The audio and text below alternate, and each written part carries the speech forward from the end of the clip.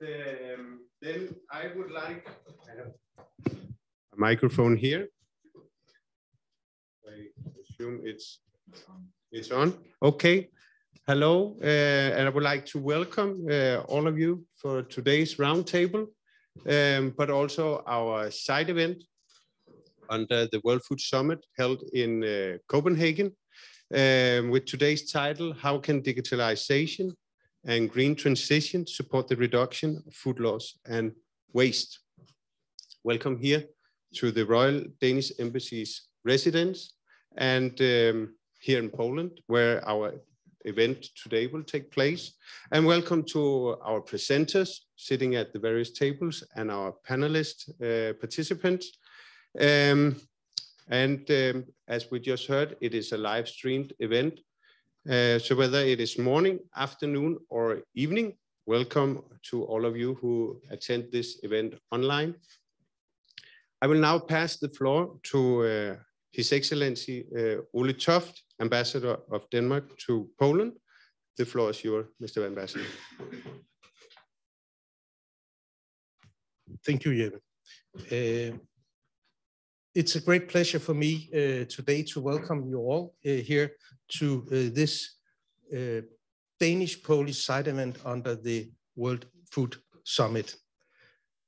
At the embassy, we have been looking forward to arrange and organize this meeting, and I'm happy that we can have so many distinguished guests, both from Poland and from Denmark, present here today.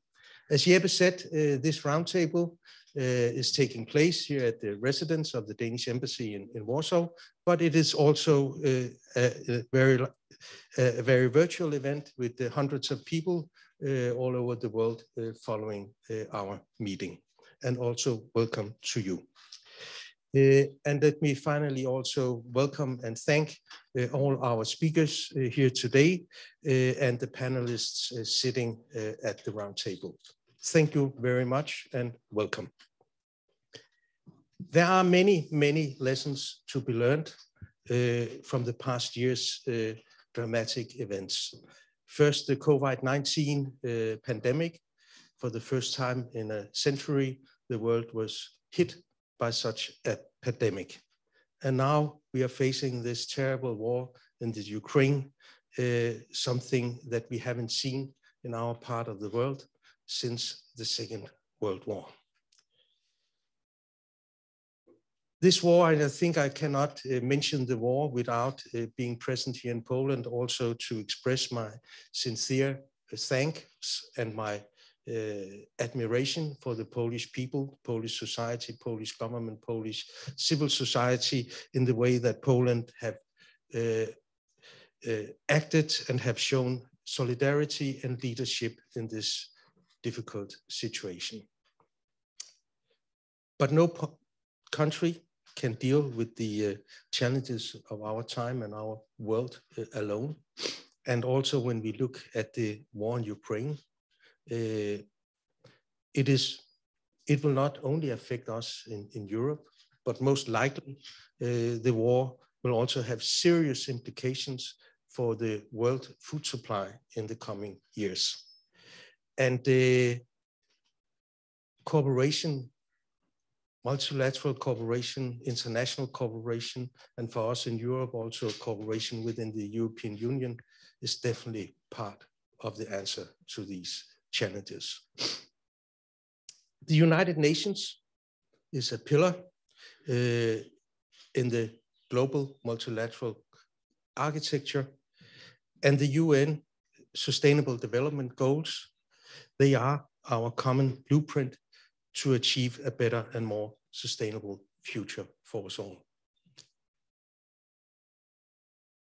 The objectives of the EU's Farm to Fork strategy and policy is also an important tool to support the global transition to sustainable agri-food systems in line with the SDGs.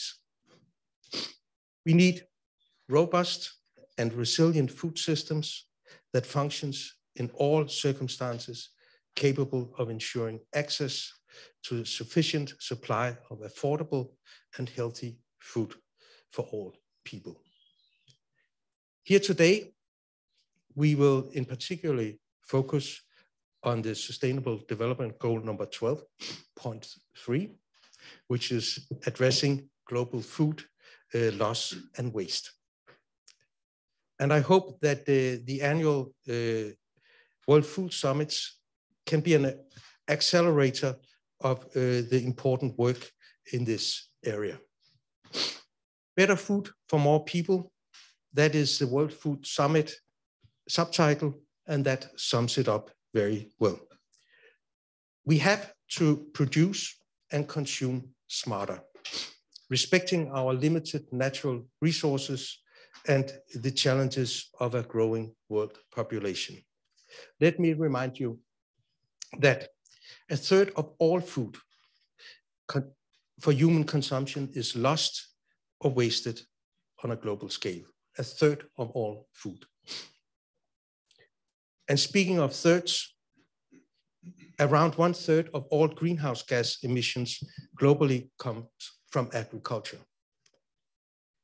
So if we, as a planet, stopped wasting food altogether, we would eliminate 8% of our total carbon emissions.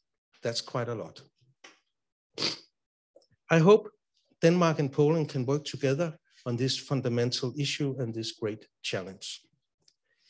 Today we have here gathered a group of people that form, I think, a very fine platform for discussing, working and sharing ideas and experiences in this field. Danish experience, Polish experience, Danish visions, Polish visions, Danish hopes, Polish hopes. We are quite close to each other in this field, but at the same time, we have a lot to learn from each other and a lot of experience to share. We have here today with us representatives from governmental institutions, from the university sector, and from private companies. In Denmark, we call this the Danish model, bringing these three groups together to develop and strengthen our society. I'm sure that we can learn much more today about all these things and that we can all leave today a little bit wiser and hopefully also a little bit more inspired than before. Thank you very much, all of you, for being here with us today, and I wish you all, and also our listeners abroad, an inspiring and successful roundtable here today. Thank you very much. And then please, Jeppe, the floor is yours. Thank you, Mr. Ambassador, for conveying these important messages.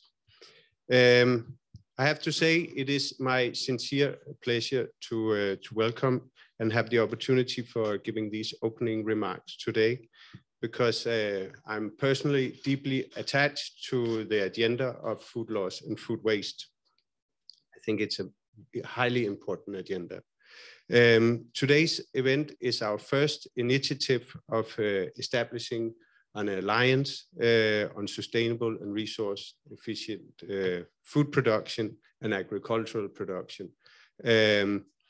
Because to have sustainable food systems means reducing food loss and food waste. And it's something that have become crucial over the last years. And here, shortening the supply chain is important when it comes to preventing food loss and food waste. And a digitalized and greener production is something that can help to support this. The EU's Farm to Fork strategy aspires to promote not only sustainable food systems, but also new ways to connect. That is why we are here today. New informational flows, educational actions to ensure safety and availability of food within all societies. This is done also in the context of EU, in line with the United Nations Sustainable Development Goals 12.3. My hope is that we today can strengthen our collaboration and partnerships between Denmark and Poland, And the knowledge that we bring forward today is done by experts, companies, whom will present some of their knowledge and best practice. We have, as you have seen on the agenda today, a quite tight program. So we are doing our best to be disciplined. But it's because we have a long list of distinguished speakers, and they are eager to share their insight in today's topic. In addition to that, here at our tables, we have a group of panelists who are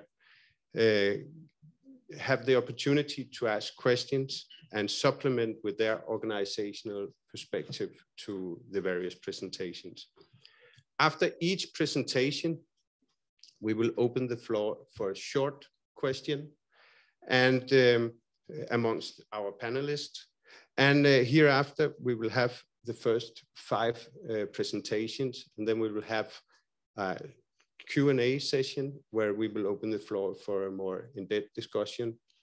Hereafter, we will proceed with 4 presentations with a small question after each presentation, to be followed with 10 minutes of Q&A afterwards. I will now give the floor to Dr. Christian Zipanski, who is the director of the Institute of Environmental Protection, National Research Institute. He will deliver some key messages on Poland's approach on measuring and handling food waste. The floor is yours. Okay, thank you very much. Can I please my presentation? Okay, thank you very much, Mr. Ambassador, ladies and gentlemen. Thank you for invitation here in this event. Very important issue, very important areas that I would like to present today. Our result, our project about the scale of food loss and waste in Poland, because we would like to evaluate that the start point of the start, yes, that we need to eliminate, we need to reduce that this type of the waste. Of course, each waste we have to reduce, but here is the very important, because we have a different problems: environmental, economical, and social problems in this area. First of all, I would like to few words about my institution, our knowledge, and we are the experts. That's some issue. First of all, is air quality and the climate. We collect the data about the emission, contamination emission, and impact of air quality, waste management as well, climate change, ecotoxicology, environmental assessment, environmental education. That it's our competences in our institute. And the scale of the foods, that we have a project that the name is developing a system for monitoring waste food and effective program to rationalize losses and reduce food waste. And the abbreviation is PROM.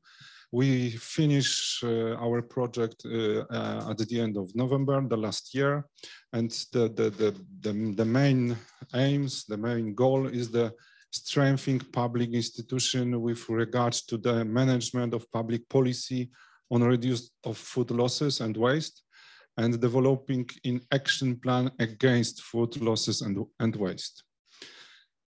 Some task strategy, the first of all. The second was the awareness raising campaign that eat guilty free. Let's say that in Poland that it's bez wyrzutu, but eat guilty free. Saving food from going to the waste, and procedure to donating food for social proposal. Our partners, one of our partners, implemented in this task and this result. We would like to estimate of wasted food amounts in the whole food chain, and we carried out with 2 different team research. First of all, our institute, and the second, Warsaw University of Life Sciences. It was the first time in our country to innovative approach to this type of evaluated the waste. And what our analysis concerned the following links, like the primary production, the raw material, processing, transport, storage, trade, catering, and householders. It's the biggest number, for example, and the good idea and the good background to our today discussion. The 4.8 million tons per year in Poland we produced, or not that they produced, we losses of food, for example. It's the big one, and of course we have to the different link of the chain, food chain. That's where is the biggest. The biggest is households is the biggest part of responsible for these losses. And very briefly, some information about the different areas. Primary production, agriculture, that is in this area, almost 750,000 tons per year losses. And how we do that, how we evaluate, we almost 1,400 farms survey. And what is the biggest impact, that the biggest losses we have with the fruits and vegetables, over 64%. And what is the main causes of losses? The plant production, in the plant production, because we have the divided plant production and the livestock production. That in the plant production, we have the moisture, pests, mechanical damage, decay, the livestock production, injury, disease, stress, inadequate transport technology and condition.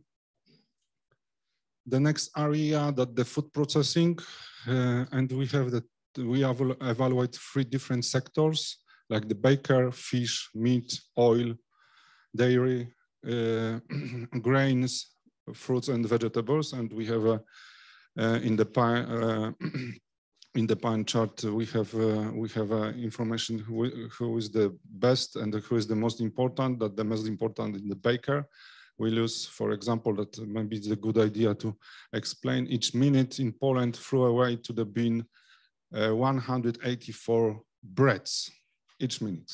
That is the amazing, the huge and the very good examples. And the main causes of losses are the hygiene and sanitation, technical failures, and packaging damage. That it was evaluated by our expert.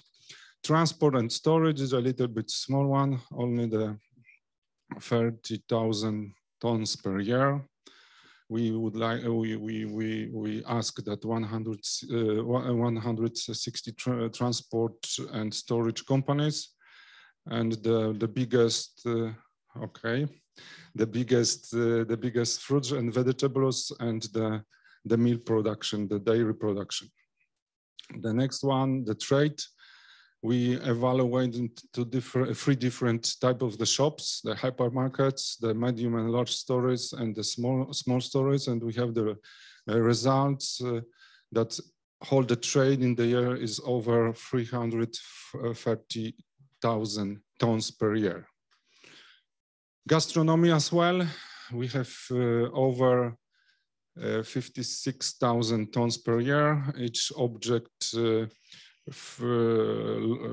evaluates over 100 kilos each week, and that is the same, very big. And households that we have almost 3 million tons per year here in Poland, that each let's say flat household every week threw away almost 3 kilograms in the bin. Yes, that is the.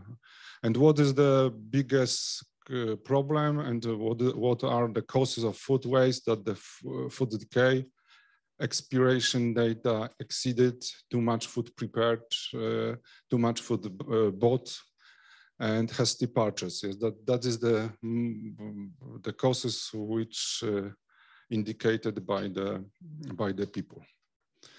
And of course, that we concentrate about what we can do and what we should to do. Of course, that the different type of the different task for different areas. For example, that trainings, compliance with procedures, new technological solution, investment in equipment and machinery. That is maybe the good example is the dairy production.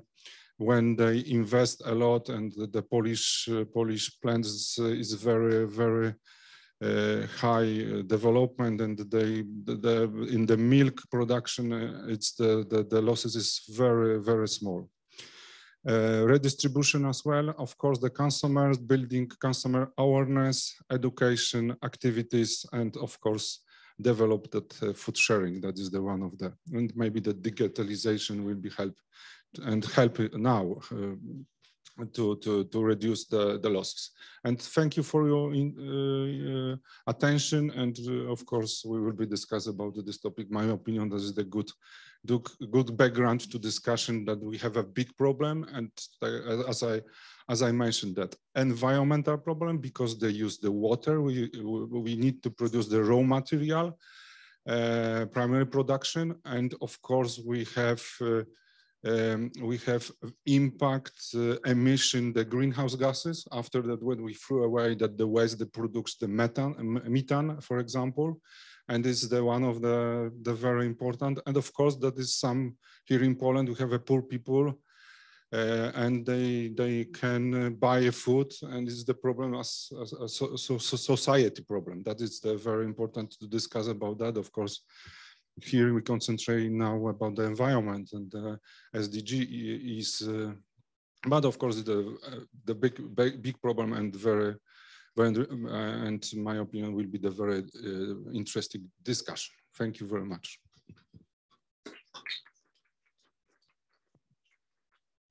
Thank you very much, Dr. Szczepanski, for providing us with this valuable insight on Poland's current stage. On measuring food loss and food waste. I don't know if one wants to take the floor shortly now, or we will proceed to next presentation. The floor is open. I have a question. Yes. Wonderful presentation. He was mentioning that. Alexander, I will give you the mic. Thank you very much. Nice presentation. I have one question for you to elaborate. He was mentioning that households keep 60% of a share of food losses, while processing, where process manufacturers and processing, it's about 15.6. What are the main reasons or main drivers having this losses in processing? What's your experience?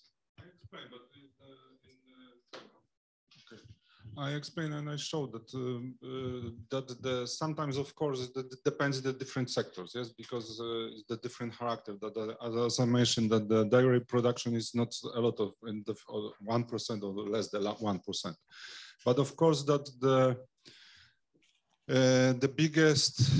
biggest causes in production. Of course, sometimes accidents, let's say, that destroyed the packaging, for example. Sometimes during the packaging, I don't know, fall something, and this is that is not is the big one. Okay, how to say that? It's not. My opinion, accident, and that's it. Yes, it is a problem in production. Yes, but of course, the different sector is the different level of technological, higher technological is something. Sometimes is the help to reduce the losses. Yes, and that's it. Thank you.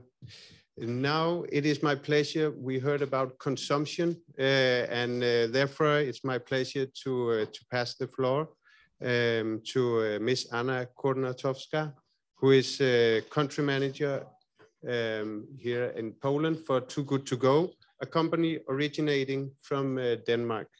She's responsible for running and developing Too Good To Go in Poland. The floor is yours. Hello.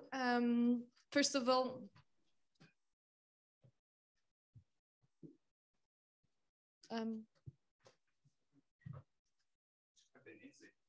yeah, it's not working. So I will just start.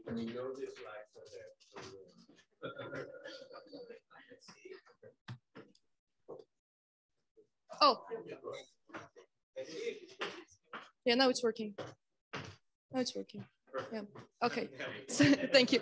Okay. So hello again. My name is Anna Kurnatowska. Thank you so much for having me here. I am representing Too Good To Go, the biggest in the world marketplace to fight the food waste. And as it was said, we are global. We exist in 17 countries. But the most important here today, I guess, is that we're born in Denmark. So this is another reason I'm so happy to be here on this event today. I am really happy that we are touching this extremely important subject of the food waste. And why is it so important? It was already said that more than 1/3 of food is being wasted, almost 5 million tons in Poland, but around the world, imagine 79 tons every second is wasted. It's even hard to imagine the quantity of the volume of this food that is going to the bin. And why is it so bad? Of course, it's obvious. Wasting food is wasting money. We are wasting so much food while so many people are starving in the world. Again, to show you the proportions, it would be enough to save 1/4 of everything that we are wasting, so that everybody in the world have enough food to eat. Of course, it's not so easy, but it's just to show you the scale. But we often forget about another impact of this of the food waste, which is the planet. When you are wasting the food, we are wasting all the resources that were used to produce this food. We are talking more and more about water that we use to produce the food. If we are, just to show you an example, by throwing one banana, we are throwing away like a 10 minutes shower, the volume of water that we are using. We are wasting fuel, we are using human work, we are wasting pesticides, fertilizers, and et cetera. So we often forget about this. And of course, the whole process of producing food is emitting a CO2. And again, to show you how big problem it is, the CO2 emitted during the production of the food that we are wasting, it's 10% of the whole emission of CO2. 10% is the same amount as the land transport in the world. So I don't have to explain you that we all know that cars and trucks, they are polluting the planet, but we forget that it's exactly the same pollution that we are making by wasting the food. And we are talking also here about the business and the green transformation, how we can change it. The good news is that fighting the food waste is good for the planet, but also for the business.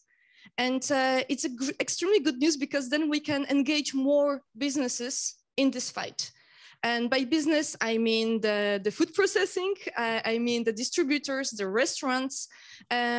So I think the change should be driven by the business, and then we can inspire people to fight the food waste, because as it was said, 60% of food is wasted in the household. In Europe, it's almost the same amount. So it's not only Poles that are wasting so much at home. So being green and doing the green transformation is good for the business. People want it. And we are, as a consumers, looking more and more at the companies that are eco-friendly, especially young generation is choosing the companies that are doing something good for the planet. So this is pretty good encouragement for everybody in the business to start to think green or go farther and not stop only on saying what we're planning or saying what we are doing, but really do concrete actions. And about the concrete actions. One of those is saving food with Too Good To Go. We have very big dreams. We are dreaming about the planet without the food waste. I like to say that we have a pretty weird business model because we are going to the auto-destruction. We don't want to exist because we exist only because the food is wasted. And we want to inspire people to fight the food waste. So not only businesses, but also inspire people at home to waste less, as we know that this is a half of the problem or even more. So what exactly are we doing? We are more than an app, but today I'll just tell you about the app. So we're an application that connects people, hungry users, who can buy a meal with 1/3 of the price, a meal that would be wasted. So usually it's in the end of the day that a restaurant, coffee shop, or supermarket can just prepare a magic bag, which is like a surprise bag, because we never know what's going to be wasted in the end of the day. So they are preparing a bag, logging it into the app, and then a hungry user is just picking up this bag directly from the store, restaurant, coffee shop, bakery. So it's easy, it's nothing complicated. Every business, every food business has a food that is wasted because we can never predict how much food is going to be sold this day. And this solution is actually not only win-win, but win-win-win solution. As users, you are having a great meal with a great price and a satisfaction that by buying this meal, you did something good for the planet. As a business, you saved food, again, for the planet, but also you saved money and you brought new customers to your business. And in the end, the planet is winning because all those resources and CO2 that was emitted to the atmosphere is not being wasted. So again, by saving food with Too Good To Go at home, with any other solution that you can find, you as a consumer, as people, as business owners, you are saving the resources that were used. And by this, we are reducing the carbon emission to the planet. So there is a project called Drawdown. They are researching on the solutions to stop maybe slower the climate changes. And they actually showed that fighting the food waste is the solution #1 to fight the climate changes. So I'm very happy to tell you this news, and I hope you're gonna remember, because this is solution #1, the most efficient thing to do, and everybody can do something. I'm very happy that we have zero waste menu. I already said that we're gonna sit here until we eat everything, and we can start with this, and then just reflect on how we can do something for our planet and be a part of this #1 solution in the fight against the climate change. Thank you very much. Thank you, Ms. Kurnikowska, for giving us this motivating presentation on Too Good To Go's weird business model. Still very inspiring on how digitalization can be supportive in reducing food loss and waste. Yes, of course, my pleasure. Hello, thank you. Take my microphone here. Oh, it's working. Thank you. I'm Ewa Rzeszowska from EIT Food. And first of all, I wanted to thank you, Danish Embassy, for this great initiative. It's I'm very happy to be here and listen to all the very inspiring presentations. Actually, I have one question, because very often we say that Too Good To Go is saving food. Have you ever conducted any research among your consumers, what they are finally do with the food that they are purchasing through your app? Yes, we did. 90% of the food that was bought via Too Good To Go is eaten. Wow, this is a really amazing result. Congrats. Thank you. And that's not all. We have research that shows that people who are using Too Good To Go are more mindful later on in their life when it comes to just food management at home and in their life. That's very great. Yeah, thanks. Thank you. Yeah, please use the microphone. Can I just ask a follow-up question? Because every time I'm in Berlin, I love the app, and I actually eat most from the app predominantly.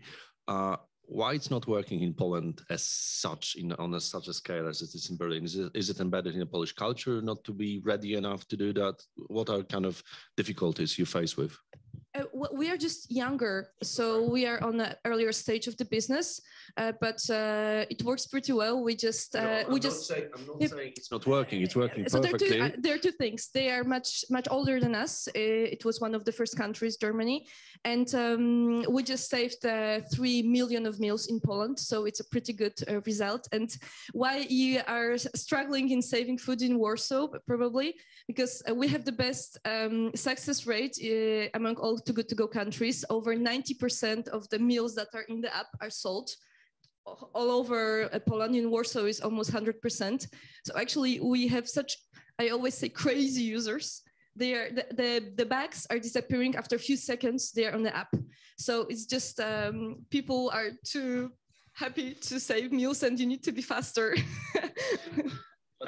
It is the problem. I mean, sorry to follow up for that one. That it is a serious problem. It is a serious problem because with my partner, we usually stay exactly at the time that is opening, and we're trying to really catch anything there. So good luck with finding new restaurants that would like to join that. Honestly, I can give you some tips at what time you can save the bag, but they just faster than us.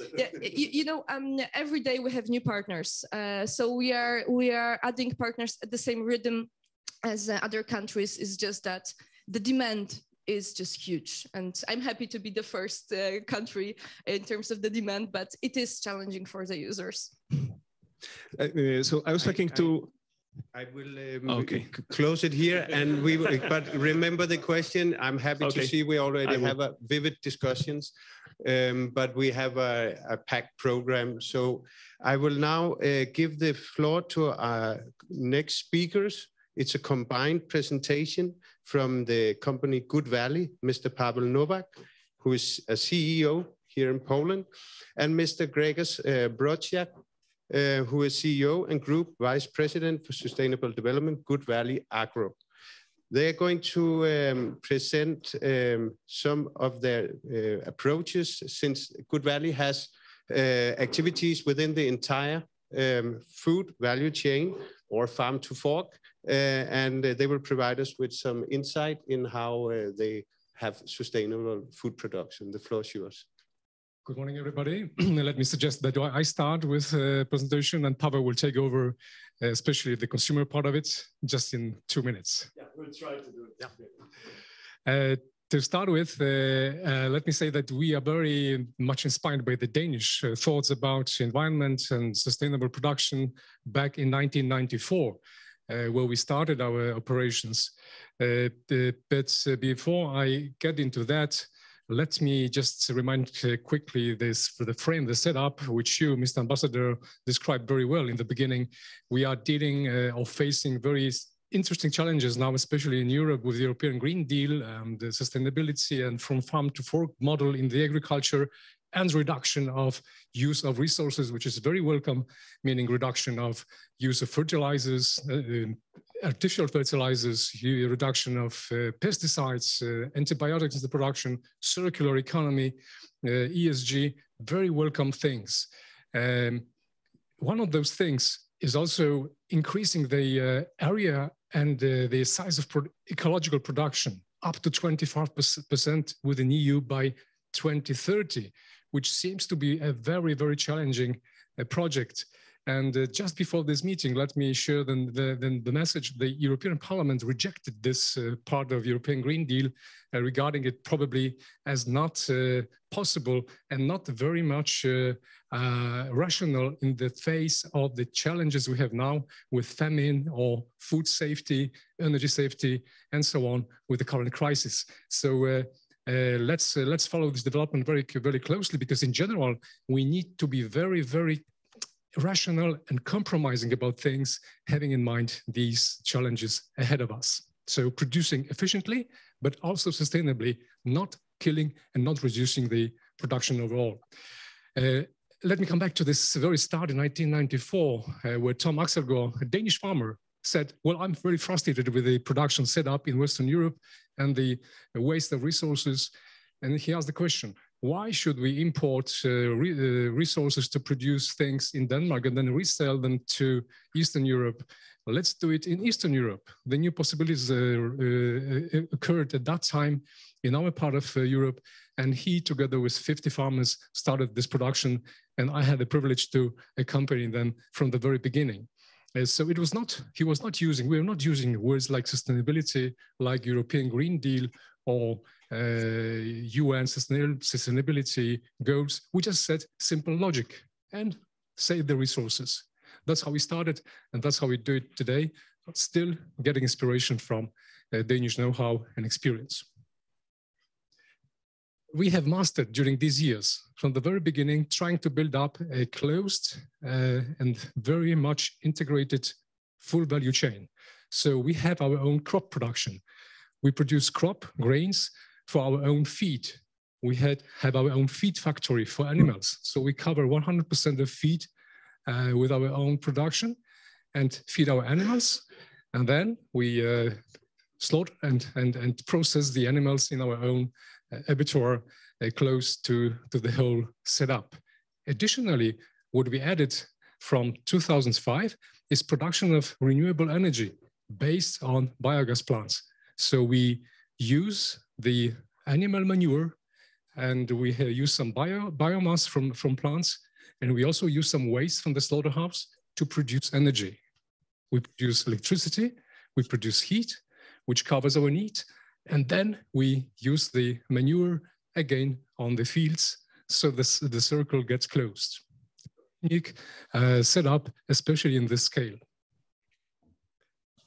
Just to display you and make the impression of how we organized, we have chosen to locate our facilities in Pomerania, so not very far from one another, with a distance of, let's say, mostly 50 or 100 or 150 kilometers, as close as possible in order to reduce transport, in order to reduce stress for animals, in order to make it rational and sustainable.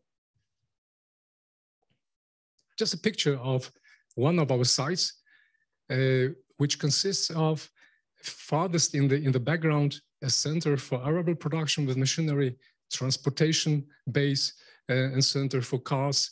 And then we see a yellow farm with pig production. And also we have a lot of fields around. And we see in the left bottom corner, a biogas plant, the first one in Poland, built back in 2005. And just to mention, this is the picture we want to copy, and we have copied a lot of places, let's say about 20 units like that in Pomerania, just to have it in one place in a close vicinity. One important remark, coming back to this biogas plant adventure, is that we are able to cover 100% of our needs for electricity and around 70% of our needs for heat. And we even sell electricity to the grid, about 40% of the production. At the same time, biogas plants, because we capture methane from pig manure, allows us to reduce the CO2 footprint. So we are really, compared to other production, animal production around us, very, very light in carbon footprint. And one last remark before I give the floor to Paweł and the products. I think we should have in mind that big farming as this, or fairly big farming, together with small farms which coexist in Poland. And we saw the number, 1.3 million Polish farms. Let's compare it to Danish numbers. I think it's about 30,000 farms in Denmark. So even times 7, if we take the size into account, gives a picture of very fragmented agriculture, not being able to efficiently produce the food we need. So have in mind that big agriculture can be sustainable, and it's necessary to continue to have a good frame to produce the food in good quality, which can secure the right flow and the right offer for the clients. And that's what we're trying to do. In details, Paweł, please take over. Thank you. Yeah, thank you very much, and thank you for inviting us here and for great initiative. I will try to put a bit more details, still looking on the time, which is short. But basically, just referring to what Anna said before in the presentation, we are also a bit in the company which some people is saying you are crazy because we are also saying to actually openly that we should eat less meat. You know, farm company producing basically meat. We are saying we should eat less meat, and this is actually because we are really believe that the way we are consuming meat in the Western civilization is not a sustainable way. We should eat simply less. We should think a bit more, and especially this way that I would say the race for the meat consumption is create the cost focus, and the cost focus is creates cost for environmental, and that's actually what we believe is completely wrong. So our setup, you know, started some time ago, and it required a lot of efforts, give us opportunity to produce completely different way than others. Some of the features we are presenting to our customers. So good agriculture practice, climate friendly agriculture from field to fork, and actually Polish product. I don't know if many of Polish colleagues or Danish colleagues knows it that 30% of the pigs which is produced or slaughtered in Poland is not born in Poland. Around 50% of meat is actually not coming from Poland. That's actually big numbers, and not many people knows it. Good practice. I also said many times, and we have also some network talk before, you know, we are good farmers, and the good farmers also knows that everything what we do is also to be good for our animals. So a lot of efforts with animal welfare, with taking care of them. Actually, it's coming hands in hands with the climate and with the impact. It was said 30%. Our research saying around 1/5 greenhouse emission is coming from the agriculture. Yeah, let's see. There's also different calculations. Depends how you see it. There's also different calculations related to the meat itself. I would say our way of doing production in both sectors, in agriculture but also food, is actually giving us that our initial or preliminary footprint is around half of the EU average. Which is actually also quite okay compared to the worldwide level, because EU is also doing quite a lot of things. But actually our approach, and I think I would like to say it here, that basically what inspiring us is some research saying, also based on IPCC report recently, that even though we fulfill our obligations or our plans with reduction is still not enough. I think in Denmark, I've seen the research that top 20 companies, if they will fulfill their sustainable plans, it will be still not enough to do anything with the temperature grow. So we simply have to do more, and we are doing quite a lot of in good value already. Just about the size, Grzegorz said about a bit the scale. I would also say it because we think about agriculture that should be small farmers, you know, 1 cow, 2 pigs, and 1 chicken is not sustainable at all. You know, the way we do today farming is basically we decide on almost every square meter what nutrition should be there, how many grain we should put there, because these fields can raise it. Everything is digitalized. So yeah, just about the topic for today. And one thing also about the topic for today, we talk a lot about wastes of food. This is also what we believe, because sometimes we think, okay, plastic, that's bad. We should go back for let's say different way of packing or food chain deliveries. We simply cannot do it. We are growing, you know, the towns are growing, population is growing. So all our packaging is 100% from recycling and is 100% to be recyclable. And we believe that's the right way, because then our expiry date is longer and we are not wasting food or reducing. Yeah, just some research. We said a lot about consumers. It's almost half already in Poland and is rising. And if you look for young population, is even more. And I think that's great. And just ending, we also believe in Good Valley that it's not only the way we do, but also we should create the awareness. So we are doing a lot of, I would say, communication, also with raising awareness, with basically giving more details about how we do things. Also found a way, because what we believe our role is to give to consumers choice. Thank you very much.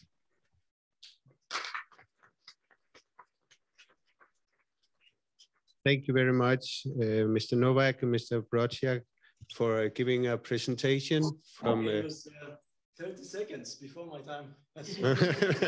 Even more welcome.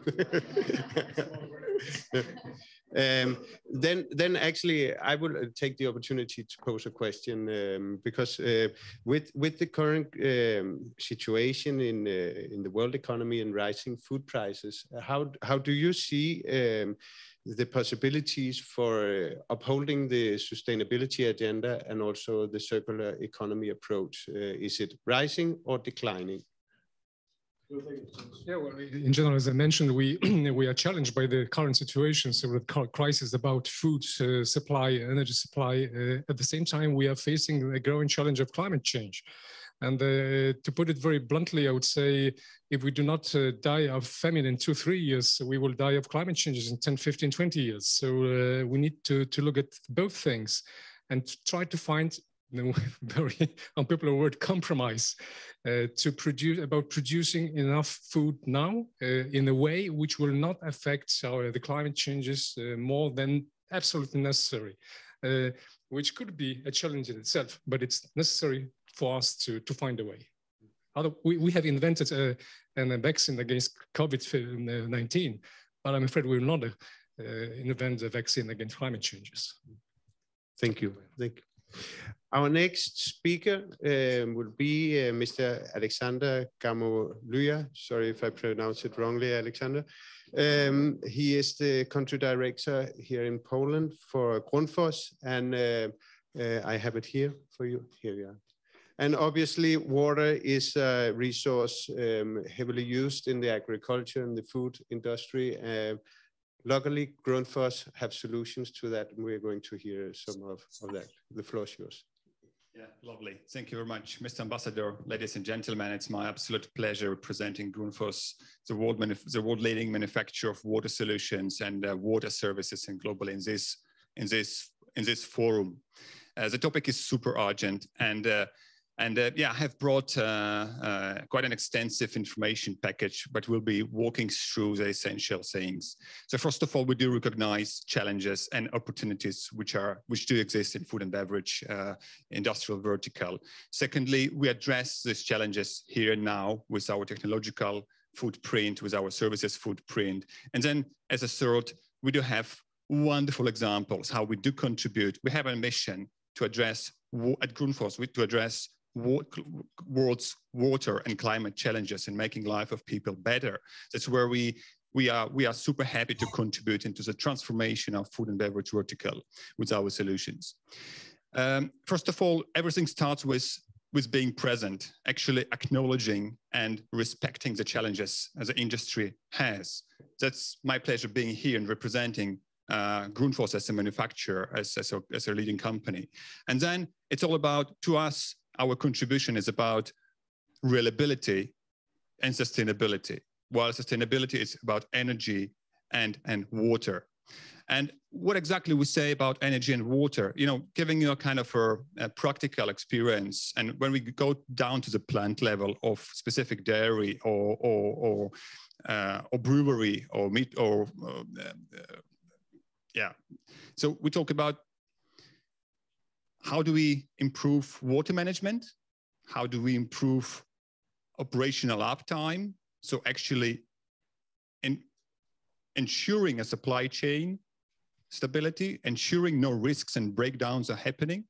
How do we contribute and improve energy efficiency and consumption? Because energy it's on a high pressure. And you can say, hey, Grundfos, so you're a pump manufacturer, you're known as a pump manufacturer for the last 70+ years. That's where we go beyond our expertise. That's where we start with a solution we are expert in. We have our highest expertise, and then we go to applications and the plant level, and actually applying on our skin, on our productions, all wonderful opportunities and innovations coming from digital, connecting our systems to a cloud and getting the data which talks, and we can have actionable insights and actions based on that data actually applied on a plant level. Then our expertise goes to verticals. And I was mentioning food processing, soft drinks, breweries. And we are so in detail what's happening on those plants. And I hope everybody will download and will have access to this information, but specifically boiler systems, water treatment, wastewater management, and then exactly what's happening on your dairy, what's happening on your brewery, and where we as Grundfos with our solutions can contribute here and now on that specific part of production where a plant manager faces unacceptable risks on downtime, or where energy manager faces higher costs coming from energy consumption, which everything ultimately impacts at cost of production, impacts at supply chain, impacts on stability. And when machine fails in production, as we have seen 16.5%, if machine fails, ingredients are being lost, or raw materials being lost. This is where we contribute. We are running 2 major global programs around energy optimization and around machine health. Energy optimization, where we say, and we contribute how pumps can be improved. All pumps globally consume from 8 to 10% of overall energy consumption. So we run a program on Polish level, on European level, on a global level, working from one factory to another factory, running audits and contributing, by the way, into implementation, applying grants and having a partnership with different banks. When it comes to machine health, on every plant level, we define what are the critical machinery we should, and going beyond pumping industry, we should apply digitalization. And you see this wonderful sensor, but it's more than sensor, it's all the data coming into the cloud. And how can we improve the uptime? How can we improve the efficiency of those machines? That's what we do. And then we have thousands of examples how our presence and actions contributed into very specific plant with very specific outcomes. So this one from Denmark, and Mr. Anders was super amazed that we have, applying our technological footprint, we have helped the brewery to save, to reuse 90% of industrial water. And you know, in brewery, they had, as I recall, 3.7 liters of water to produce 1 bottle of beer. And they have an ambition to lower the water consumption down to 1.7 liters of water. That's how we read, by our presence and open questions, that's how we read a specific plant challenges and ambitions, and then translate into technological feed, being a technological company. We have many different examples, but ultimately, when it comes to a Polish market, with those 2 programs, energy efficiency and reliability, we are contributing, and we have examples of dairy or brewery having a return on investment of 1.5, 3.5, 4 years, depending on the scale. So once again, thank you very much. I'm looking forward for dialogue here live and afterwards online or beyond Polish market. For us, it's essential not only to drive global sustainable goals and development goals from our perspective, but also contributing into this forum, into the challenges of this forum with our technological footprint. Thank you very much and looking forward.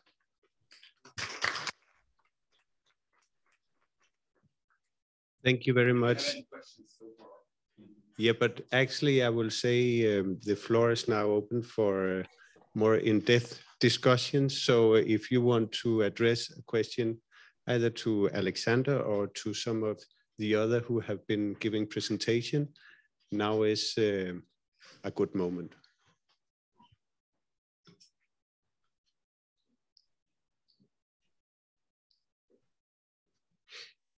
If not, then I will pose a question, and I will ask a question to Dr. Szczepanski. You were mentioning in your presentation that it was the first year that you and your institute have conducted a survey on food loss and food waste. Have it brought any results from, you are representing a governmental institution, have it done any result in political attention in the results that you have brought forward? We talk about measuring and then targeting and then acting. How does you see the political observations on your results? Okay. Political, we discussed about it in the presentation was the information about the implemented that the strategy from the EU strategy, EU directive, the strategy from the farms to the table and so on, that that the government and the parliament should be implemented in here in Poland. That is the first of all.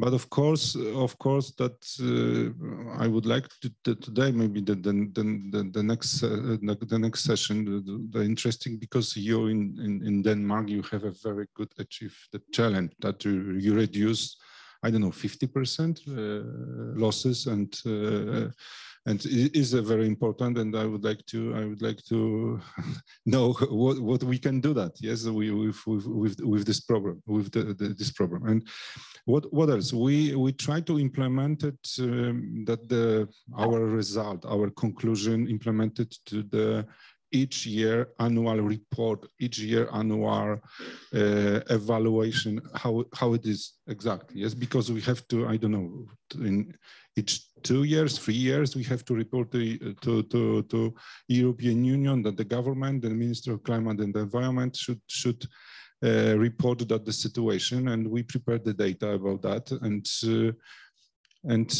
we would like to, that the launch new methods, collect the data, because it's very important. We in our project, what is the big problem? To back the information from the farmers, from the companies, from the shops. It was a very big problem. Yes, and we need to work on this to improve that situation, and implemented new methods to collect, and we have to know exactly what it is now and what will be improve and how we improve in the future. Yes, and 2030 is not so long time, and my opinion that we have a lot of very big challenge to eliminate and reduce the losses. Yes. Thank you, and I do agree.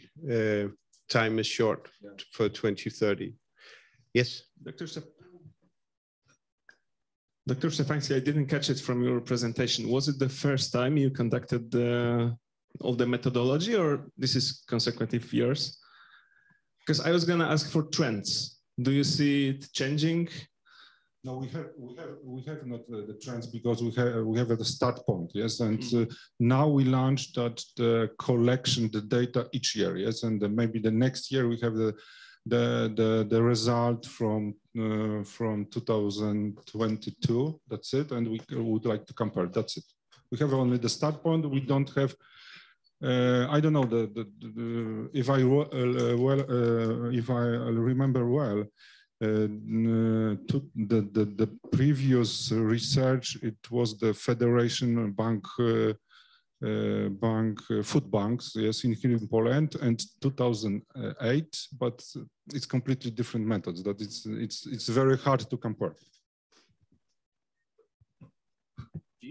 Have you got the reverse data? Sorry, because there was the data of the share of particular part of the food being waste. Have you got the reverse data? So what is the share of wasted food within the household that is being bought at all? That's it's the same. Very difficult to collect the data from this household, because we have to direct contact with each people, and to maybe that we thought about that we would like to implement it apps that people responsible for environment can put the data about what happened. It's your home, yes, for example, yes, but because people awareness that is the very important, and we would like to collect the data very friendly, very fast, very easy, yes, because and of course we would like to everyone, yes, this is the best solution, of course.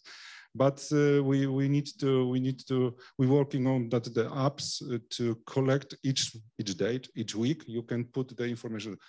Okay, I threw away something, I don't know, breads, I don't know what else, that's the soft drink or something like that, and we collect that, and we can easy, and for us is very easy way to collect the data. Yes, that is the very important. If I may add, because you're asking what is wasted at home, yeah. the fresh products, first the bread, fruits and veg, and cold cuts. So what? The breads, the fresh food, meat, for example, and fruits. It's a lot. We know the areas that potentially we can improve and change the habits there, because your presentation is brilliant to raise the awareness of the problem.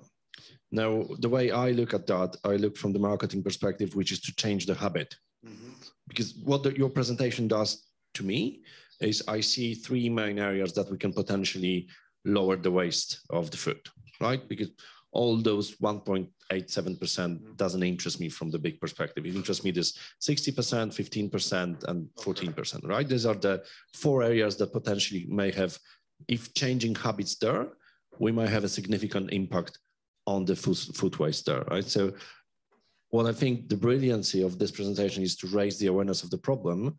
The follow-up to change the habit is to have more data to understand how we could change the habit of consumers, how we could change the habit of companies there. Okay, maybe the good idea to our website about our project, that we have the campaign, and we have a different causes. We explained that the different what we can do that by self. Yeah? For example, we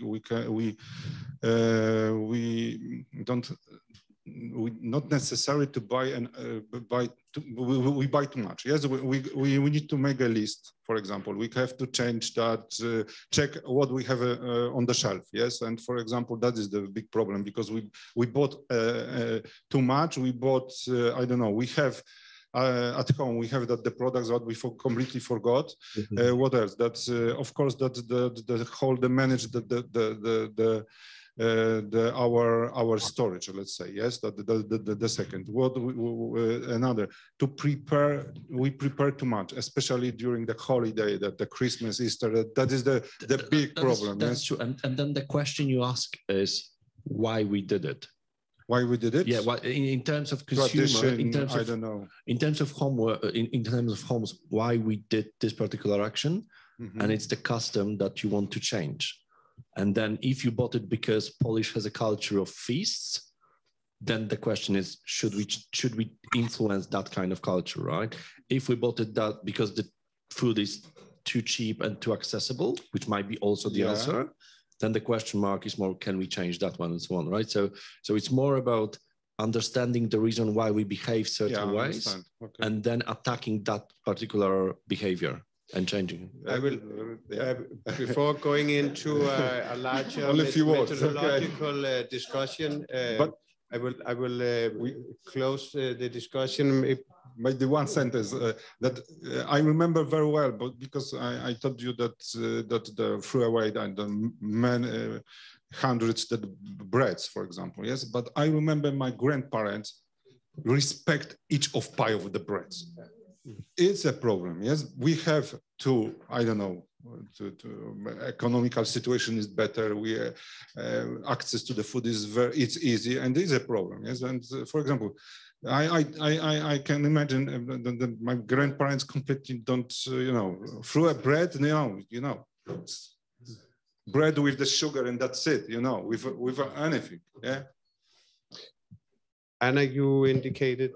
I just wanted to say that we did the studies before Easter, what we are wasting and why, so I can share the results later with you. It was very popular topic before Easter in media also, so we can see that it is in our part of our culture to understand also why we need to have too much food at home. But what we can do first is to admit, and I think it's a taboo topic that we are wasting so much food. And Poland, because of our history, we have to have more food than other countries. And first we need to admit, and then we need to act. I have also some tips, but we don't have time now. Maybe later. So awareness first. Yeah. Thank you. I will close the discussion for now because time is running, and we will now proceed to a commercial perspective on how we can avoid throwing things out and prolonging product shelf life. And that is done by Mr. Jesper Paget Pedersen, who is Head of Public Affairs from Christian Hansen. Christian Hansen was actually nominated as the most sustainable company in the world in 2019 and have been top 3 since then. So all the way down to second place. Yeah, okay, but still, I think your presentation will be valid. So here you are, Jesper. Thank you very much, Jeppe, and thank you to the Danish government for hosting the World Food Summit, and to both you and Marcena and Ambassador Tuft for arranging this fantastic event. We're so happy to participate. I'll say a few words initially about Christian Hansen because we're not a very well-known company. We're a supplier.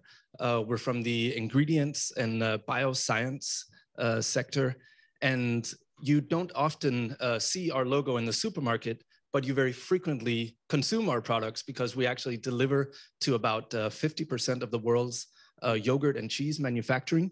So we are in part of the staple diets of a lot of people every day. We typically reach, and this is according to some of our auditors, they have calculated that we reach up to 1 billion people every single day, although we do it at the molecular level, not with end products. But as such, we actually end up having a very big impact, as you do when you deliver microbiological solutions.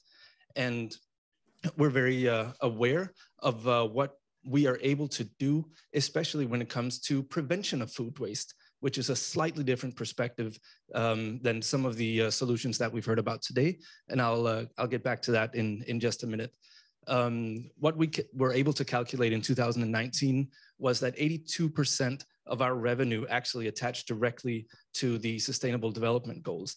And that, I think, created a lot of interest, both around Christian Hansen as a company, but also around the ingredients sector, because I think it's, at the time, it was a little bit unusual to see a company in the food and agriculture sector actually have that kind of attachment to these goals. And it's been a really interesting discussion ever since. And we continue to have a significant profile around sustainability and also develop that profile as we go along. So many of our solutions we're a company that's almost 150 years old. Many of our solutions are actually quite conventional when it comes to fermentation technology. That's the basic technology that we use across the solutions that we deliver to the fresh dairy sector, increasingly also to the animal feed sector, the plant health sector, as we call it, which is also sometimes called biopesticides. All of this can be derived from fermentation technology, which is essentially a biological process.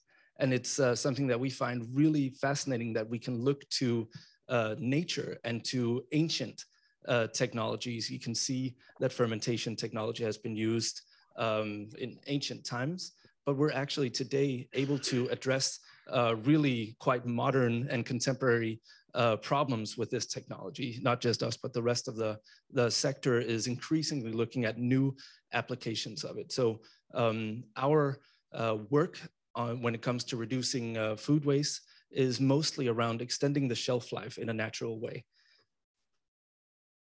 What we have seen, we've heard some of these numbers already, but really when you focus into fresh dairy, that is one of the main areas, especially when you come to the household level that Dr. Stepanski was mentioning, where we see so much waste. And it basically is because consumers are very uneasy when it says on their product that it's about to reach the due date.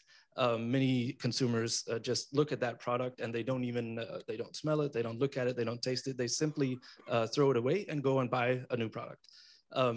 If we are able to push that date by either X amount of days or sometimes even up to a week on certain products, we can reduce the occurrence of that situation where consumers simply just look at the product and toss it instead of consuming it. And we are able to actually fight bad bacteria. Our solutions are also bacteria, but they're good bacteria. If we can reduce the occurrence of listeria or mold or rot in a significant way, then consumers are perfectly willing to actually consume the product. They just get really, really scared by the due date.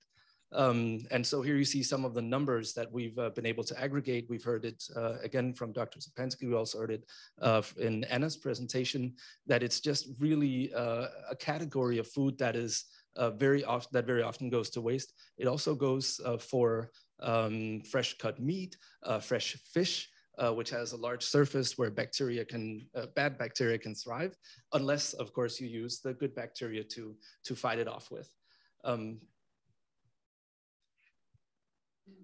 Here's some specific numbers that we have collected around yogurt. We have also done quite a few consumer surveys where we can demonstrate that consumers, if they can see that a food supplier, a manufacturer has made a significant effort to reduce food waste, they're actually willing to give priority towards that product when they purchase it. And this is something we should all really think about, because that means these efforts are not just sort of a do good, feel good effort. It's actually something that can drive consumer behavior and can even be a competitive advantage over time. That's certainly what we find. Here's an example of what yogurt samples look like. The top levels are basically without the ingredients and the microbiology that we provide. And the bottom is when you actually use our ingredients. You can see with your own eye that there's a difference, and consumers obviously react to this. If they get a sense that their product is about to produce mold or rot, then it goes out. So we also have a policy recommendation, because I think we've done so much great work in what the EU Commission calls the reuse segment of the food waste hierarchy. And we can actually hear from Anna that it's almost at the point where it's hard to actually get your products because there's so much focus on it. And I think that's a fantastic development, because frankly, that's not where we were just 5 years ago. And we should really continue to do everything we can. I hope that you are in 140 countries very soon. But it is striking to us that there is not that much of a focus on the top part of this food hierarchy where you can really make a huge difference, and that is in the prevention part. And the EU Commission has put this at the top of the food waste hierarchy, because this is actually where you are able, if you make an effort, you are able to make the most gains. And we believe that you can do a lot with microbiological solutions. There are other ways to do it as well, but we really think that policymakers should increasingly think about prevention, not instead of reuse or anything. We absolutely need to continue that focus, but we can expand our thinking about how we reduce food waste if we increasingly focus on the prevention part. Thank you, Jeppe.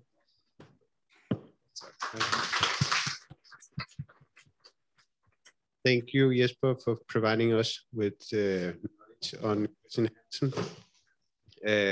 Not only embracing sustainability, but also the SDG goals. I don't know if anyone wants to pose a question. Yeah, I yes, just Anna? wanted to say how impressed I am by what you're doing in Christian Hansen, and not only adding the dates to how long the product can be consumed, but I just wanted to share that Christian Hansen is also the partner of our educational campaign, which is called Often Good After, because very often we are throwing away the products that can be eaten after the date. And thanks to you, we have big success in this campaign in Poland and other countries. So you should be proud of this as well. Thank you. Then I think I will allow myself to introduce our next speaker, which is Mr. Bent Eber Mikkelsen, who is a professor at Urban Food System Transformation, but also founder of Young Minds Food Lab at the University of Copenhagen. And Bent, he will provide us with scientific knowledge on the opportunities. I have it here while I'm talking, but I will give it to you here. The opportunities that can be brought forward not only in education, but also commercial-wise and digital-wise. So the floor is yours, Bent. Yeah. Well, thanks a lot for inviting me, and I would like to start by congratulating you guys down here in Warsaw by pushing and promoting this this agenda. I mean, both food systems transformation, food waste mitigation, and the digital agenda is so international. So we definitely need international cooperation here. So I'm going to speak a bit about food waste mitigation from a data and from a digital perspective. You may wonder, what are these kids doing here? They are, that's the, yeah, okay. Anyway, can I go back? Yes, I can. What are they doing? They're part of a program. We actually, in line with what you say, the educational thing, I mean, can we teach these kids to be the future food waste fighters? Yes, we can. It's a program called Sense, Science and the Magic of Food, SESAM. It's being funded by the MSCA program, and I actually want to spell it out because being here in Poland, I take pride in mentioning that the MSCA is the Marie Skłodowska-Curie action. They are funding, I mean, the promotion of science, digital solutions, to learn kids and citizens about the role of research.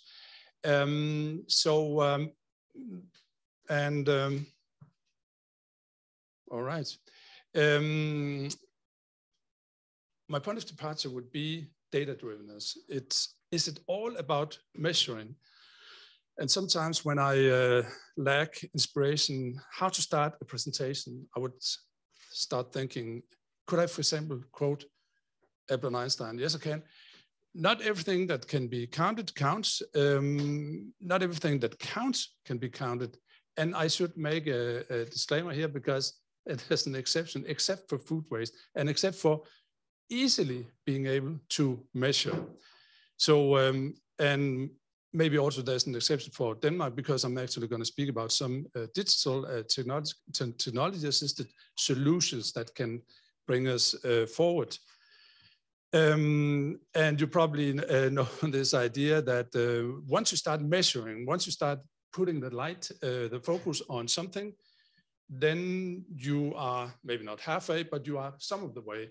That putting attention to something, looking at something, actually changes behavior. But the other thing is, of course, that data-drivenness, being a manager and having the data, then you can start acting. We are data-driven in daily life. When I drive my car, I would be looking at my speedometer, and if I'm driving too fast, I would hit the brake, right? So I take some information and I make decisions. I might be measuring my blood pressure, and if it's too high, I would go exercising. So we are data-driven in our daily lives, but not, that's my point, necessarily in the area of food waste. So for arenas, and I think we spoke a bit about that already, there's the domestic, there's the retail, and I think it's fair to say that the majority is probably in the domestic area, but what I'm going to speak about is the retail and the food service. And I'm actually a bit proud of you.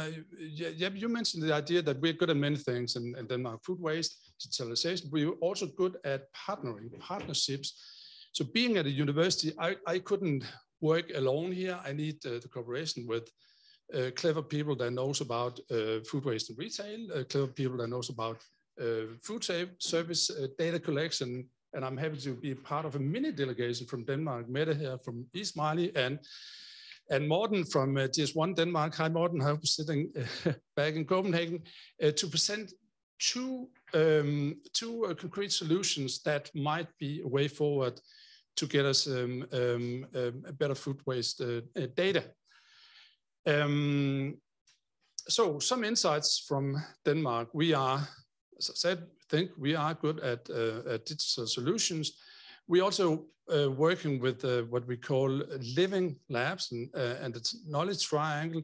The idea that as a researcher, as a university person, you cannot work alone. You need to work with people like Ismail. You need to work with people like GS1. You need to work with education and young people. You need to work with more people in order to create solutions. And then I think it's fair to say we have been having 10 years of, or 20 years of, I shouldn't exaggerate, many years of focus on what the food service can do, the food service, the public institutions, but also the restaurants, what can they do? It's not only the private consumer and the domestic, the households, it's also the food service that can do something. And then, of course, the vigilance towards the coming EU regulations. You know that there's the 2019 regulation inviting, or actually requesting the member states to collect data. And my point is that collecting data on a national scale, that's fine. What we are discussing here, or that I'm introducing to you guys here, is the micro scale. How can we collect data in the retail sector, in a corner store, in a supermarket? How can we collect data in a food service operation? So that's my distinction: food service and retail as two important arenas. And in food service, at least in Denmark, I would say it's fair to say that food waste mitigation strategy is a must. You cannot be there if you don't have a strategy. Retail, a little lacking behind, I would say.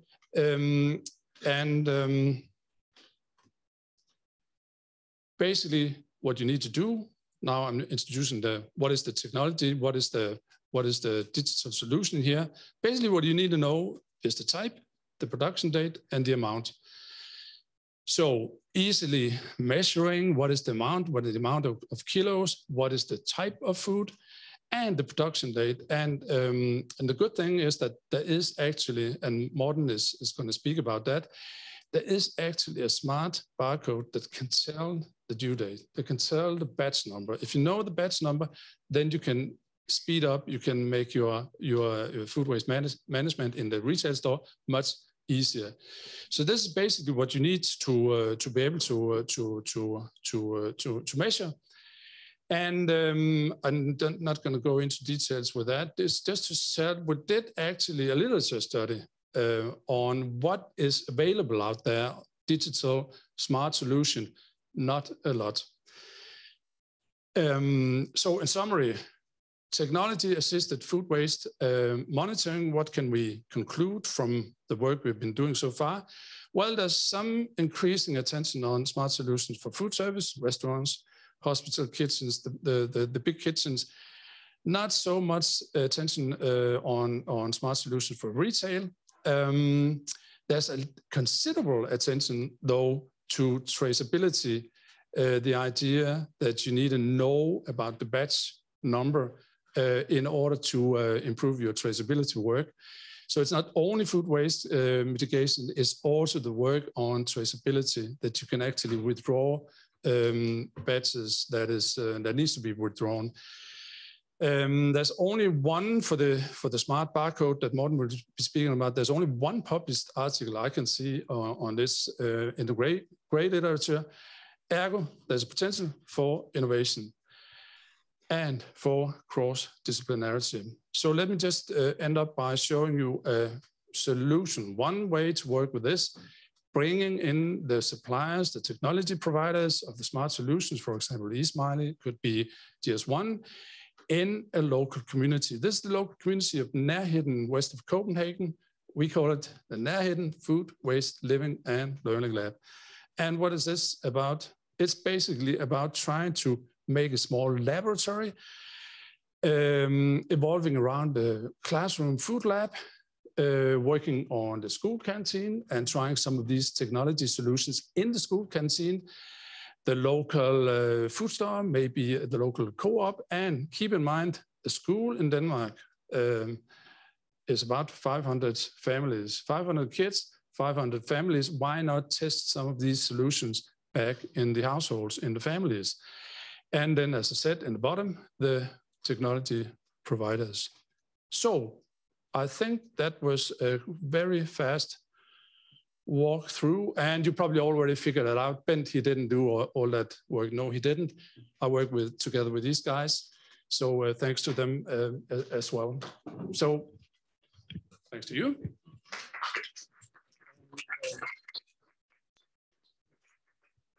Thank you, Bent. I don't know if anyone wants to. I've got a question. Yes. Thank you very much for your presentation. I'm representing retail, so I'm very keen to understand why retail is lagging behind. What's the reason and what would be the solution? My simple answer would be packaging. I hope don't want to offend anybody, but the packaging industry is, you already know this barcode. Probably Morten is going to speak more about it, but I mean, you need a barcode. This is a stupid barcode. It doesn't know the batch number. But smart barcode knows the batch number. And once you know the batch number, you also know the due date or the expiry date, right? So it's all about, or one thing, one barrier at least is you need to have new packaging material. Yeah, which is why I'm advocating for the cross-disciplinarity. This is the problem here. We need both the retailers, we need the food producers, manufacturers, and we need the packaging industry. So they all need to work together in order to solve this problem.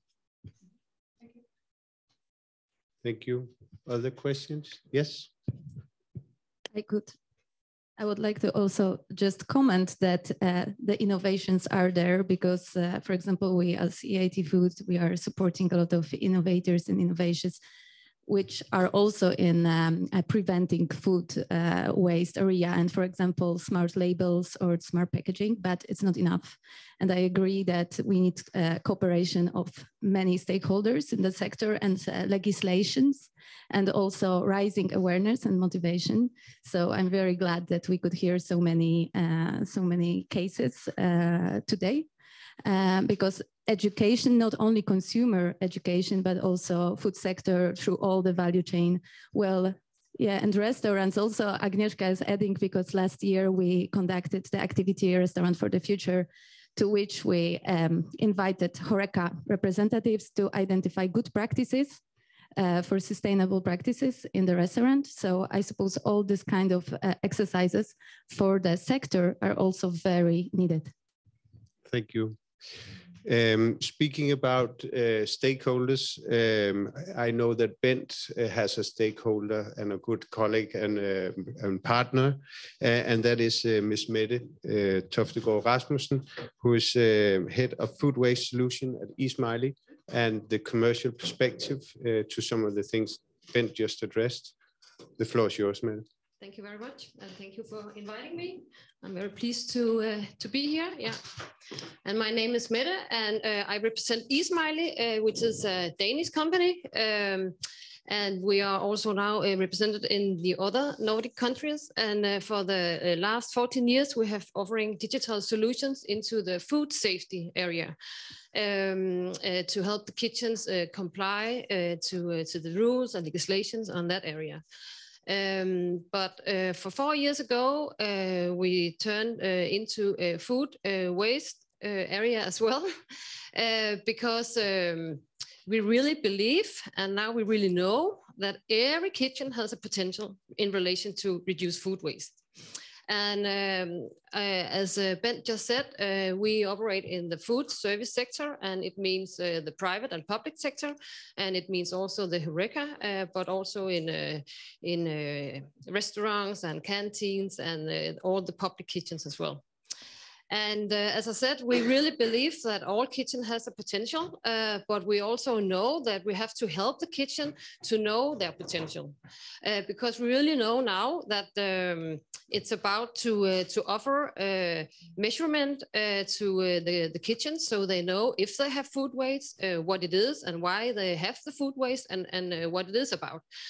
And that is why we created this concept, food waste for all, because we really believe that if we could motivate this sector, then the measurement has to be relevant, and it has to be simple, and it has to create value into inside the kitchen, but also outside the kitchen. So we really want to help this sector, and we really want to help them with measuring the food waste, so they know their food waste. So by measuring, they can have insights, and they can have knowledge about how they perform in the internal value chain. That is what it is about. So we really want to work digital, and we want to work smart and simple, and we really want to create value, and we really want to focus on preventing food waste, very important, and to reduce, of course, but also about the retention perspective, because it's not about just to reach the targets, it's also about to stay there, if you can say so. So the question is actually similar and the same for all our customers, because what kind of initiative have the greatest impact in our kitchen or in our company, and how do we get started? That is actually the huge and the big pain and question for everybody. But actually, the question is the same, but that's not the case with the answers. Because we have to look into the company and into the kitchens about what is relevant for them. Because it's very busy job to be in a kitchen. So it's about how much time do we have during the day to do the measurement, but it's also how much time do we have in the company to work with the data. And about the knowledge, it's also very important to see what is the level of knowledge in the specific company, because if you have like high level of professional employee, then you can maybe be more ambitious. But if that's not the case, then you have to be not that ambitious about how to measuring your food waste. And also, what kind of resources do you actually want to focus on? We got the triple bottom line, you know that already. We have talked about that already. So would you like to look at the money economy perspective, or is it a climate perspective, or is it like the people perspective? Because work environmental issue here is very important as well. So that is like the triple bottom line that we have to talk to the company about. But it's about the food waste, the concept that we have created is like not, it's because we can see that it's not like one size fits all. It's about to see what is my position here in the landscape. So we have like 4 levels that we can offer the food service sector. And the start level is to measuring collect all your total amount of food waste. But it is to start your awareness and reflect about, okay, could I have avoid this amount of food waste or not? So it's a very simple measurement, and it's a very simple activity on the start level. And then we believe as soon as you know, okay, I do actually have some food waste, then you are getting curious and you are getting like, you want to know why. So the next level, then you can actually measuring your reason, why do I have this food waste? You can also put guests into the system, so you can see, okay, the total amount of food waste, but also waste per guest. And that is a very important number to work with in this sector. And then you want to know more, and then you can go to the next level, and that is what we call advanced, because then you can actually measuring into 4 main areas, which reflect the internal value chain. So you know, where does my food waste come from? So what do I need to do about it? And then you can go like 100% with our, which include also our hardware. So you can just be 100% on the solution. So on top of that, we have this enterprise, because a lot of our customers are large accounts. So it means that they have maybe 50, 100 and 200 units. So of course they want to be able to manage their company. So they have to know, okay, what is actually the case in the specific kitchen, but also total wise, what is the total amount of food waste, and also average food waste per guest. We work in that way that we want to give the first level baseline for free, because we want to really to create this baseline together with the company, so they know if they have food waste. Because as you say, there's a lot of these people here, they really don't think that they don't believe that they have food waste. So by offering them this baseline, then we can discuss on a more qualified basic, so they know, okay, we have actually a potential, and then they will motivating by raising their ambitions. So it's very easy. Start your journey with download the app, and I brought it for you today. We can talk about that later, but you can use that app for free for 90 days. So you can see if I have a potential or no. And I know the answer, but you can just try. And our experience so far, we have, as I told you, a lot of private and public customer reducing food waste together with us. And we have like a hotel chain and canteen chains and restaurants and public sector as well. And by giving them this insight and knowledge about where do I have my food waste and what is it that is like in the food waste amount, then we can see we create a lot of value, because we can see that they reduce up to 50% of their baseline. So it really means something to have data and to know what are we talking about in my company or in my kitchen. So yeah, that was the input and the inspiration from me.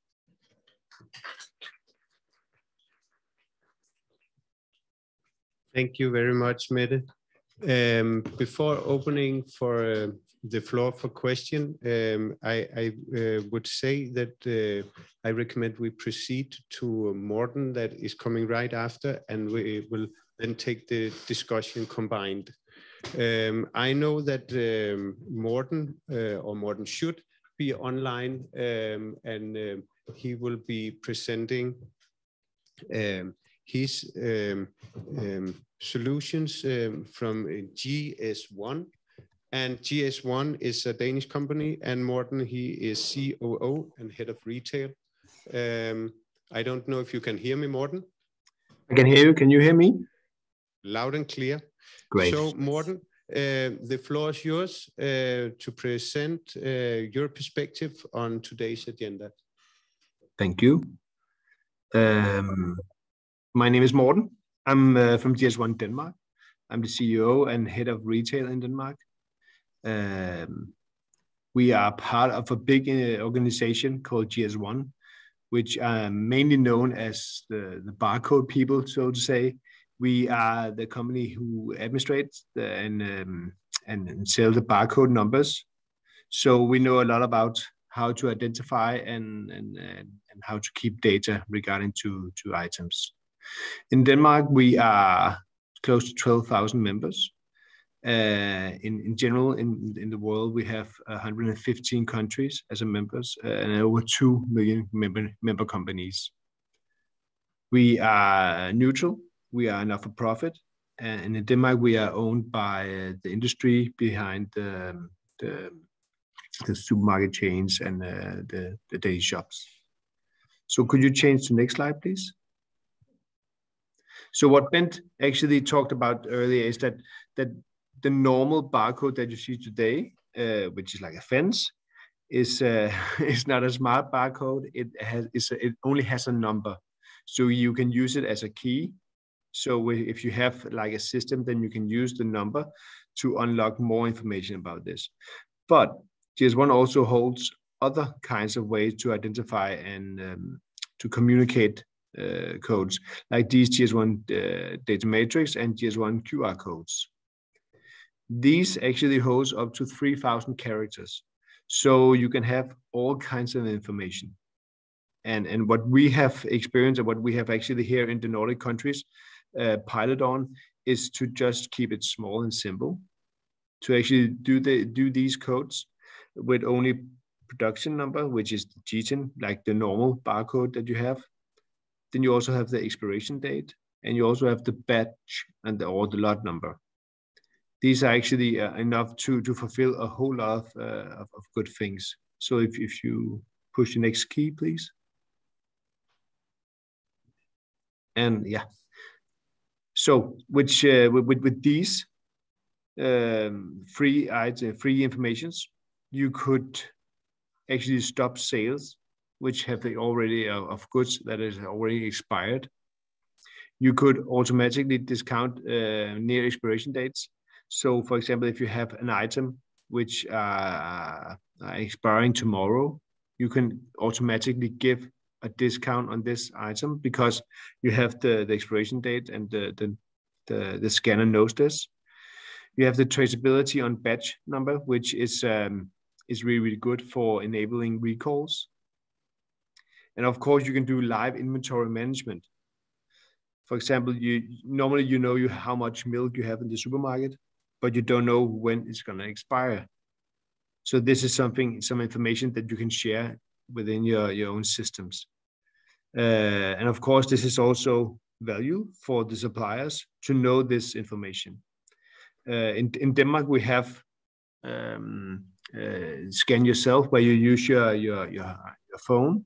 So when you do when you go down to the supermarket and you do your grocerying, you can actually use your phone to do the grocerying, and then already there the supermarket knows who you are and what you buy. So if you also use this code, the phone could actually warn you about saying, this item that you buy now, you should use before tomorrow because then the expiration date is today. And it could also give you a discount, and it could also tell you that to last Monday you bought this item. If you haven't already gotten rid of it or processed it, you should throw it out because it's recalled. So there's all kinds of information that you can also use to actually enhance the customer satisfaction and trust, both for the supplier and also for the supermarket. Next slide, yes.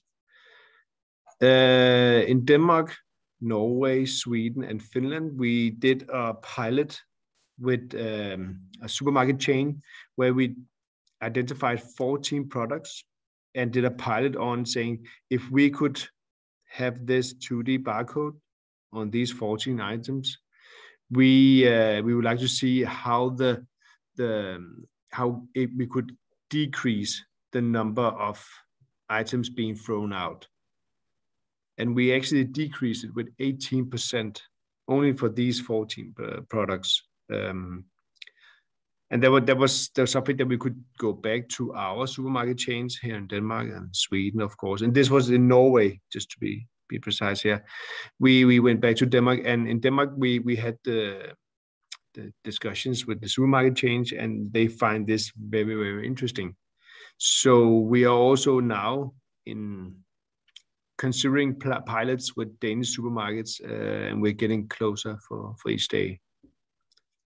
Next slide, please. We also, not only did we do the pilot in Australia, they also did a pilot with Haworth, and they actually had similar numbers, and they calculated that there will be a return of investment for less than 3 years if they could actually scale this out on all their meat products. And you can see here, they actually also embedded the weight and the price in the code. You can have so much information in this code, and actually it holds more information than like a pallet labels, for example. So you can embed all kinds of information. Next slide, please. Yeah, so just to clarify, a supplier should embed this barcode on the item. And of course, this information goes also on the page and also on the pallet. And actually the retailer, when they receive these items, they can take it into their systems, but they can actually also just keep it without the system. That depends on how they would like to control their inventory. And then next, you know, on the scanning in the supermarket, either if you use the phone or use the scanning, the information here is kept and is used to either inform the supplier, the customer, or to guide the customer on this is actually something that is running on expiration dates, or this is something that, you know, you can get a discount on. There are all kinds of information that you can actually use. And if you're also into some of these very intelligent refrigerators, this is also information that could be read by them. Yeah. Of course, yeah, you also have this recall, as I told you earlier, that you can actually do, because a lot of the supermarket chains have loyalty programs. So a lot of the consumers are signing up to get information. And of course, this is also some information that they would like to have. Yeah, and the potential here is also if we see that this is something that you can process and exist with all kinds of informations. Like this is when you embed the barcode, you could also do some information saying that if this product has been put into freeze, it can tell you how long before it goes bad. It could also give you recipes combined with other things that you have in refrigerators or you have bought, saying, you know, you have these items which are close to expire. Maybe you should do this. It could also give you an information about, you know, this has always been used. Maybe you should put it on your shopping list. You could also combine it with in Denmark we have this Concito think tank, which has calculated CO2 footprints on items. So you could also combine it with this. And of course, there's the recall.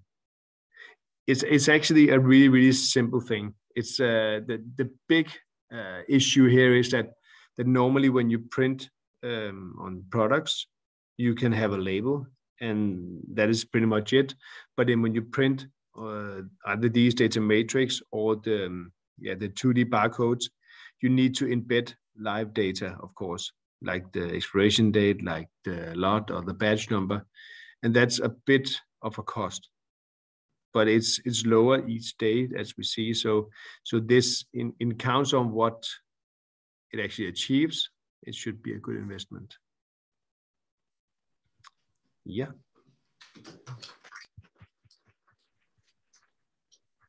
Thank you very much, Morten, for this presentation on the exotic name barcode. I will. We have 2 minutes where I will open the floor if somebody wants to pose a question, either to Morten or to Mette or to Bent.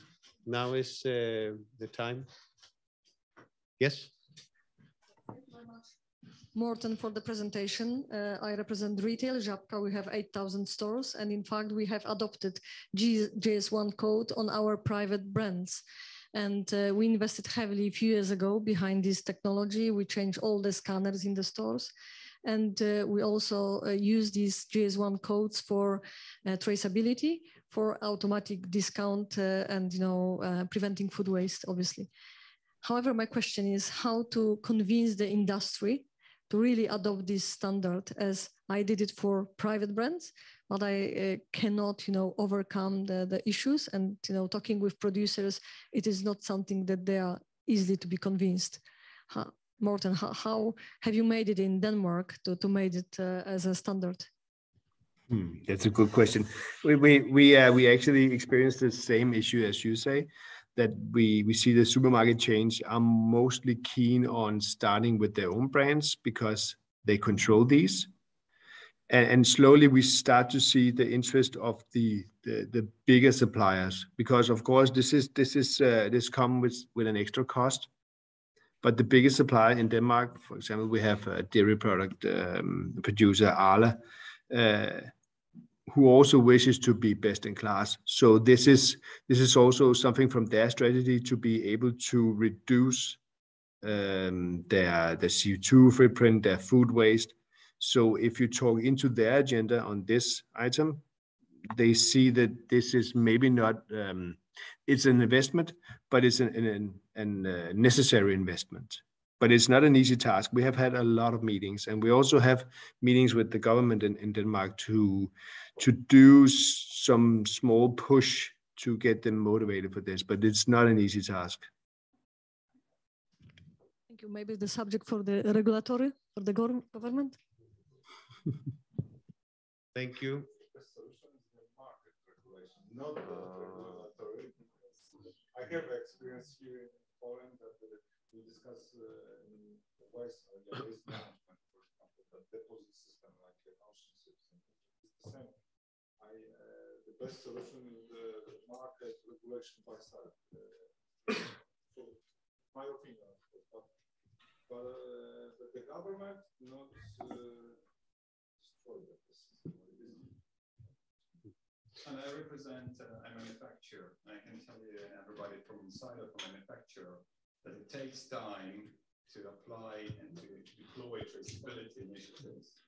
It's about consistency, it's about articulation, probably about consistency, awareness, and then internal competition between digital offerings and like digitalization and data, and then some simple things like QR codes. It's happening. It's happening in our industry now. More and more customers see QR codes or barcodes being engraved on a pump, but then we have millions of assets like staying in a plant level all around the globe, and these assets are silent. So a simple QR code stick should be. So it's happening. It takes time at scale. But I will. We are within a program also in Copenhagen. I hope we can continue the discussions in the third half, because I will, which is according to some the most important half. I will say thank you for today's discussions that we will progress and proceed on. I hope that our first step have been an inspiring step for further collaboration and partnership. I believe that is a good opportunity for that. Before saying goodbye to those who are online, I would like to say stay tuned, because there will be another session, a dialogue session called The Many Phases of Reducing Food Loss and Food Waste, hosted by the Danish think tank 1/3, and it is opened by the Danish Minister for Food, Agriculture and Fishery, Rasmus Prehn. So, and with that in mind, I think we are 1 o'clock to finish. So thank you very much for the so far.